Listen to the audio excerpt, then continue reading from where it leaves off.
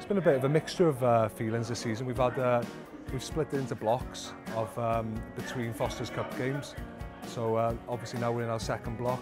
It's getting quite tight between 5, 6, 7 and 8. So it's very important, and yeah, it's been a good season. There's a lot of new youngsters in, a lot of new faces.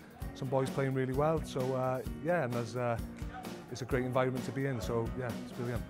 I think what we set out as a team, it's been very much our goal, our standards and goals that we've set from not just through as players but as coaches and with the youngsters as well, with the juniors and getting involved in the club. We very much made it all about everybody involved with the club, and I think everybody's bought into it.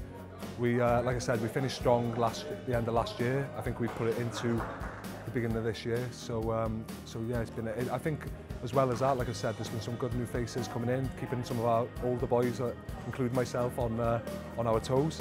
So yeah, and it's positive. Everybody's positive, and between coaches and players, we've all got one thing that we're trying to achieve, and that's finishing in that top 8.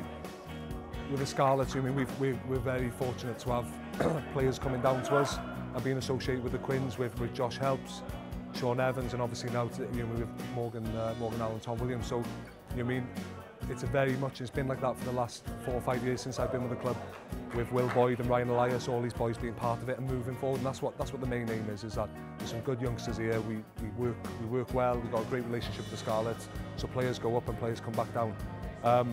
As a team and as Carmarthen, as I've mentioned, it's been very much this year has been a focus on, yes, the Premiership, the league being a massive importance, but another thing as well is it's been mixing with the juniors and making the club one whole club, starting from the under 6s, under 7s, all the way through to our team. And that's a big thing that we're pushing forwards with.